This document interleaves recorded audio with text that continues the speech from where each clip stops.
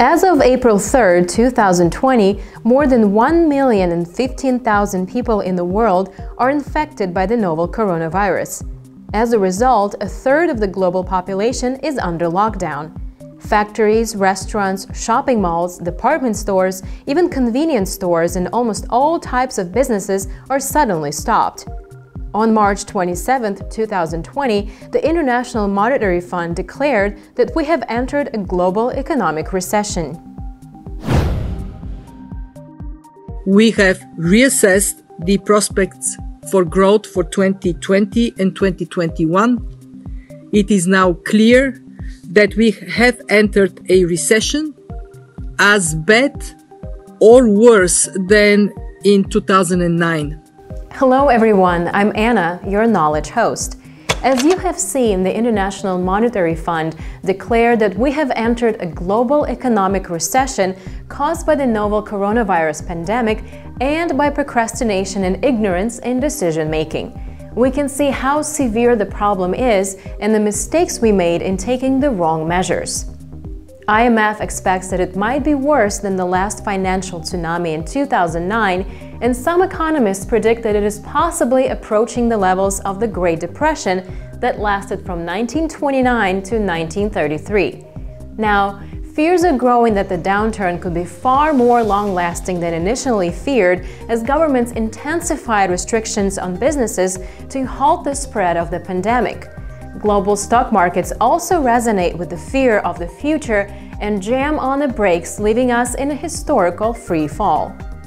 This is a chart of the 2008 financial crisis. Over the course of 517 days, the stock market dropped by more than 56%. Now this is the 2020 economic collapse so far. Over the course of just 21 days, the market has dropped by roughly 20%, the world has seemingly shut down, and we just might be on the worst economic trajectory in history.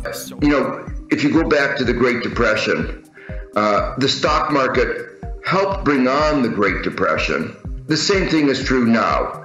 The stock market is going down because the realization that the economy is going to be very constrained. People are not going to work, businesses are shutting down. We've seen an 80% drop in automotive sales in countries like China, and this effect trickles down. You see, if car companies are seeing a drop in sales and revenue, then so will its suppliers. And if the suppliers see a drop in revenue, then so will the raw industries that work with the suppliers. And this effect radiates to all other companies that are connected to the automotive industry. And what else happens when a company sees a drop in sales or revenue? Well, we tend to see things like layoffs or even bankruptcies. And those things lead to a higher unemployment rate, which would lead to less purchases being made by consumers, which would lead to less sales being made by businesses. And this cycle continues until the economy hits a low point like the Great Recession or the Great Depression. Who is Jack Chappell doesn't matter. What matters is that the chart in his video is true evidence of what he calls the economic trajectory. And it shows that the latest stock market drop is a free fall. Even the Federal Reserve economist's projection of the unemployment rate supports his conclusion and shockingly reveals the term of the Great Depression. Economists from the Fed's St. Louis office took a look at the numbers and projected that coronavirus-related job losses could total 47 million. When added to those already without work, that would mean a 32.1% unemployment rate. It's a figure larger than the 24.9% unemployment rate we saw during the Great Depression. The estimates in China are ridiculous. They changed the estimate from 5.4% to 1.5%. That's a huge difference in scale. The huge drop in estimate is related to the unemployment rate. Would the unemployment rate really deteriorate that badly? It depends on how long the recovery from the coronavirus takes. If the recovery happens in June, the estimate won't prove correct. But if the recovery drags on till next year, the estimate could come to fruition. Aren't these figures horrifying? After we have seen these indicators leading to the Great Depression, the question we have now is, could we have an opportunity to escape from the Great Depression? The 2001 Nobel Prize economics winner Joe Stiglitz believes that because we have no certainty the virus will be gone by the end of the second quarter, if it lasts through the summer, then all the effects will be amplified, unless, he said, we otherwise have to take appropriate measures.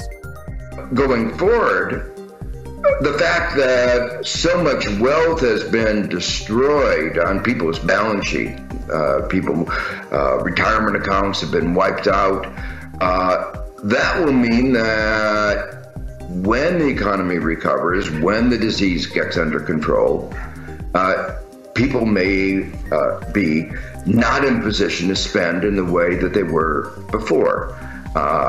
And so it could help prolong the economic downturn unless we take appropriate measures. The Financial Times in the UK reports that facing this economic storm could be more painful than the 2008 financial crisis, and world leaders are being urged to deliver a robust and coordinated fiscal response to shield companies and households from the impact of the coronavirus outbreak. Summarized government bailout details include state loans or credit guarantees for companies, income subsidies for affected workers, tax referrals, social security deferrals, or subsidies and debt repayment holidays. Going forward, people are talking about the possibility of a Great Depression. If more and more businesses, especially small medium enterprises, cannot operate and shut down, I think that once these businesses are shuttered, to start them up again will be difficult because the employees will have moved on. Okay, let's get our eyes away from the bad news for now. There are still some optimists having a better outlook of the downturn. According to the estimation of Dr. David Kelly of JP Morgan, the after-pandemic recovery might be starting next year, and the real recovery will be happening in the year 2022. Dr. David Kelly is the Chief Global Strategist and head of the Global Market Insight Strategy team for JP Morgan Asset Management. He has over 20 years of experience. Because the problem is that even if this virus is contagious enough and deadly enough that if we all relax because the numbers go down, then the numbers are just going to go right back up again, and we're really not going to be able to get back to normal until, what I would call VC Day, which is Vaccine for Coronavirus Day. And when we all line up in CVS, outside CVS or Walgreens and get the vaccine, then we can get back to play. But that's that could still be a year away. At that point, though, the economy will absolutely surge, and we know that. Following his logic, as long as we can have the vaccine, our economy will be able to get back to the good old days. I sincerely wish that this is a perfect trend projection with a perfect result.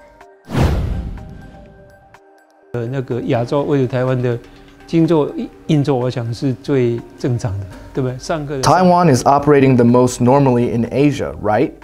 Those going to school still attend school. Those taking online classes continue on, and there haven't been any suspension of schools, right? It's also rarely heard in Hsinchu Science Park. There is about 10,000 workers furloughed or unemployed. Under such circumstances, comparatively, Taiwan is doing pretty well. Compared to the Great Depression, this is just a shock, a sudden short-term shock. Let's see. C plus I, so that if consumer spending is maintained, that's why we are talking about stimulating spending. Thus, C is very important. This is our first measure, and I, investment, is the second. The investment in businesses, the government bailouts, are for encouraging businesses to invest. It's very important. As a result of the stay-at-home and social distancing orders, thanks to the coronavirus pandemic, the stay-at-home economy is rapidly booming. Before the pandemic, people were already buying things online, chatting with pals, making new friends, learning new languages and techniques, playing online games, and in fact, doing everything. Along with the outbreak, stay-at-home businesses are totally unleashed. For our members, we are working on a new episode with Fun Day magazine to reveal the outbreak of the stay-at-home economy. You'll see it in our next episode. I'm Anna. Thanks for watching this episode. You'll find more on Fundy website. Stay tuned.